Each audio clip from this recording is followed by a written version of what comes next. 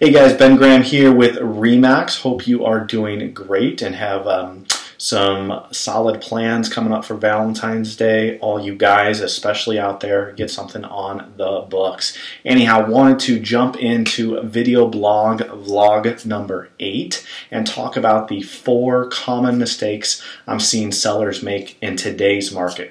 But before we get into that, just wanted to remind you, if you are searching for a home to buy or just curious what's out there, want to play around, up above is a link to search MLS just like I do. So take advantage of that. And also, if you're thinking about selling, even if you're just curious, want to know what's going on in the area, or if you really are looking to make a move here in the near future, definitely call me in that case. But again, if you're just curious, again, up above is a great link to get an idea of what's going on in the area. So with that said, let's jump into today's topic.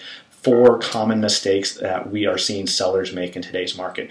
The first is listing for sale by owner. Now, this isn't a new mistake that people are making in today's world, but the gravity of the mistake is getting even bigger because what we're seeing is a complete shift, this may not surprise you, to the internet and marketing. Now, when you list for sale by owner, you're effectively getting rid of that entire segment of the market, and you've only got your sign out in the front yard, which is not what buyers are going to first to look for homes. They've already basically been in your home by the time they've actually come in your home.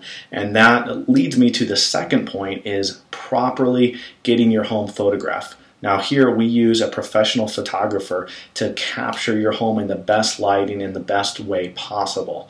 So that would be mistake number 2, is not using professional photography, because again, buyers have already basically been in your home by the time that they actually show up at the door. So we've got to get them to the door with good photos.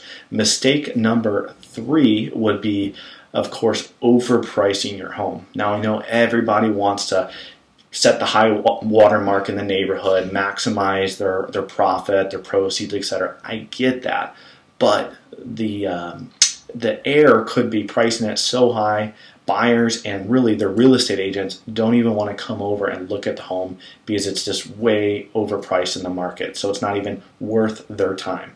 So we can get into the nuances of that when or if you are ready to actually pull the trigger and put your home on the market. But that is a huge mistake I commonly see a lot of folks out there making.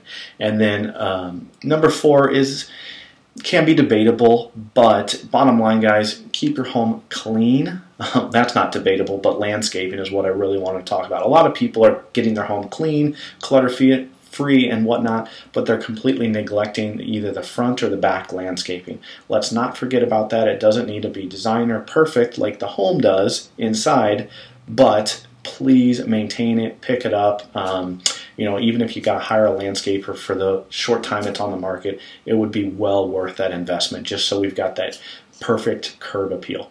If you have any questions on today's topic, or searching for homes, or selling your home, feel free to call, text, email me back, and I look forward to hearing from you. Take care.